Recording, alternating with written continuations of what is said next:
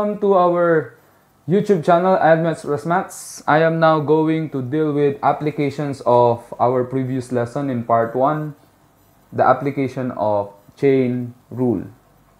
There are certain problems that might be involving chain rule, just like some other concepts in mathematics.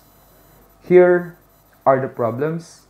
Number 1, find the gradient of the curve y is equal to the quantity of 2x minus 5 to the power of 4 at the point 3, 1. Remember, when we say gradient of a curve, it is always determined by the point.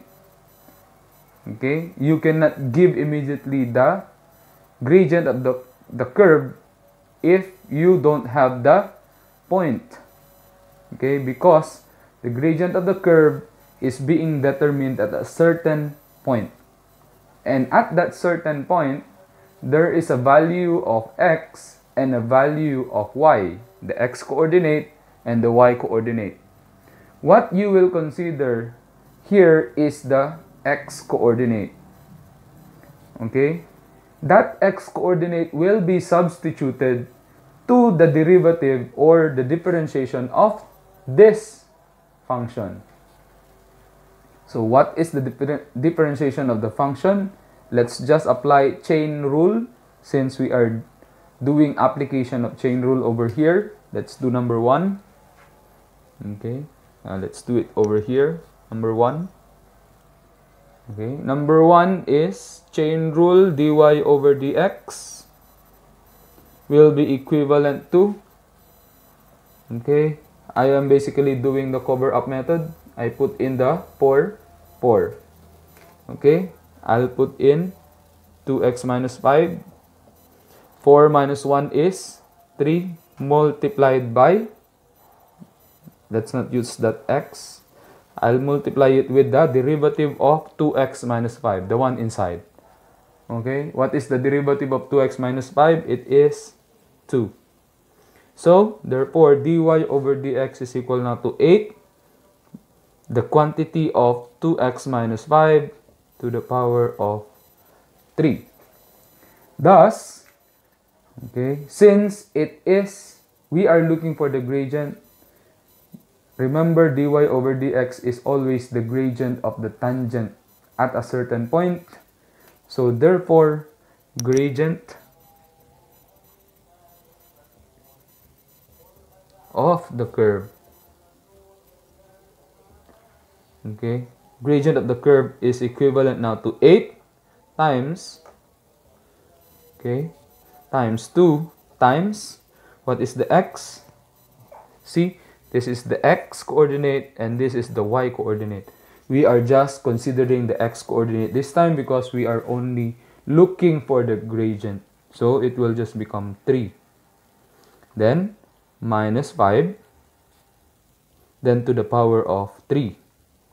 Okay. You can actually do it in your calculator already. Calculator will give you immediately the answer.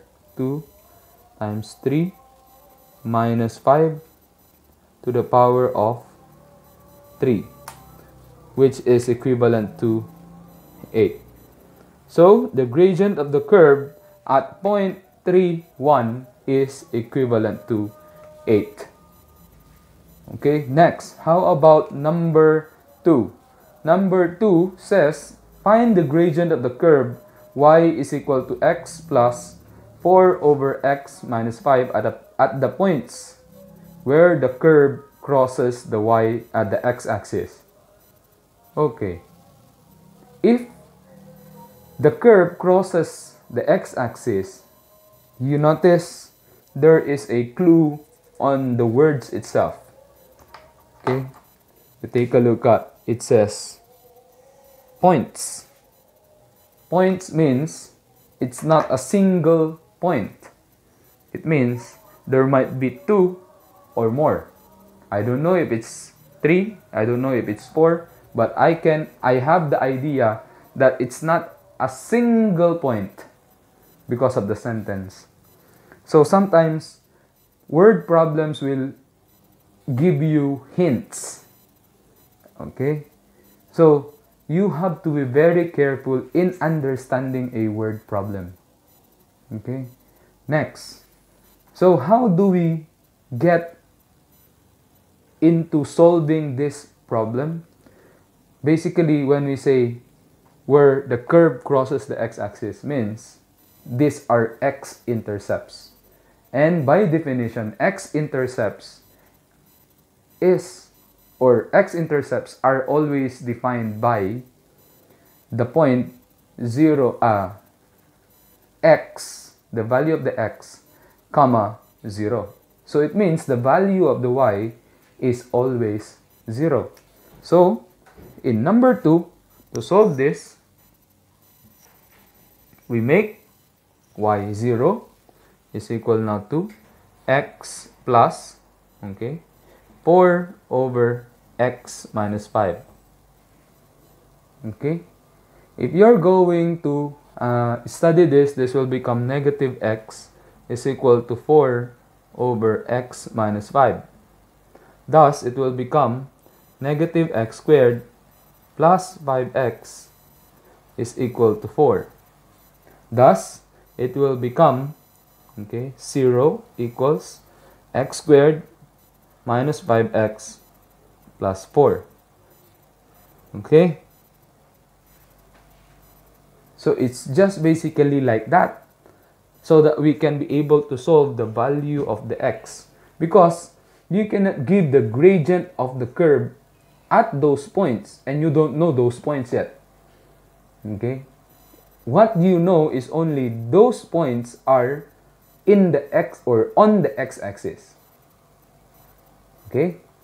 They are on the x-axis, but you don't know specifically what are those points. So you need to find the value of the x. Remember, x-intercepts are always defined by x, comma, 0. Okay? So, what are those points? It is x minus 1 and x minus 4. Okay, so x now is equal to 1. That's the first value of the x. And the second value of the x is equal to 4. Now, we can find the gradient of the curve. Because, remember, if it is 1 and x, then those points now are 1, 0, and 4, 0. Okay? Thus, I need to find out now the dy over dx of this function. How will I look for the dy over dx of the function? Okay, dy over dx is equivalent now to d over dx of x plus d over dx of what? 4, okay, 4 times x minus 5 to the power of negative 1. Why did I wrote it like that? X minus 5 to the power of negative 1. Because basically, you don't have a rule yet. Okay, we haven't learned any rule yet that will give you something like this, unless you know already the quotient rule. But quotient rule will make it a little bit more complicated. Okay? And I advise that you don't use the quotient rule if, okay, you don't have a variable x on the numerator. If you only have a constant number on the numerator, then it's better for us to apply chain rule rather than quotient rule. Okay? So what is the d over dx of x? It is equivalent to 1. Okay? Plus, what is the d over dx of this? Okay? Basically, you apply chain rule. Negative 1 times 4 is negative 4. So this will become negative 4 instead of plus 4. Okay? Then bracket x minus 5 to the power of negative 2. And you get the derivative of x minus 5, which is 1. How did I know it's 1? Because this is 1. 1 times x power of 0 is 1. Okay, the derivative of negative 5 is 0. Okay, that's why it's only 1. Next, this will now be simplified as 1 minus 4 over x minus 5 to the power of 2. So that is the value of the dy over dx. Did we get the final answers already? Not yet. Let me erase this part so that we have space over here.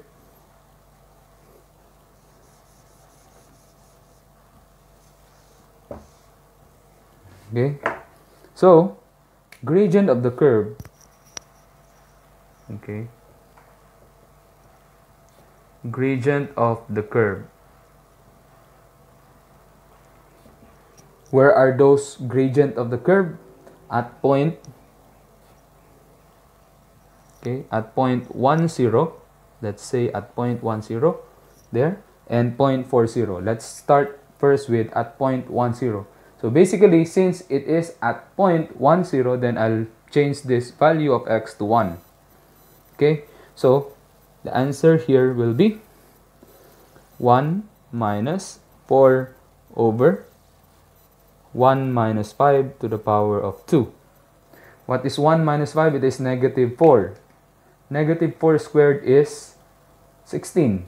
4 over 16 is 1 over 4. 1 minus 1 over 4 is 3 over 4.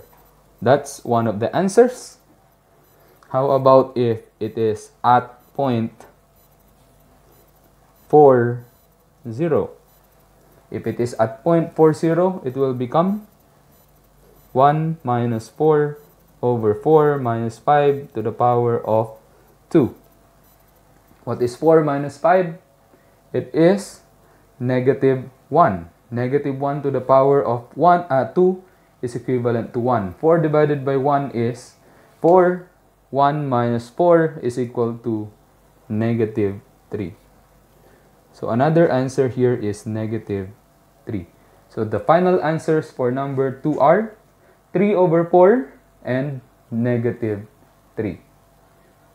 Okay, I hope you have learned something in watching this video. Thank you and God bless. Please don't forget to like, comment, share, subscribe, and click that bell button to be updated with our newest video about mathematics and additional mathematics.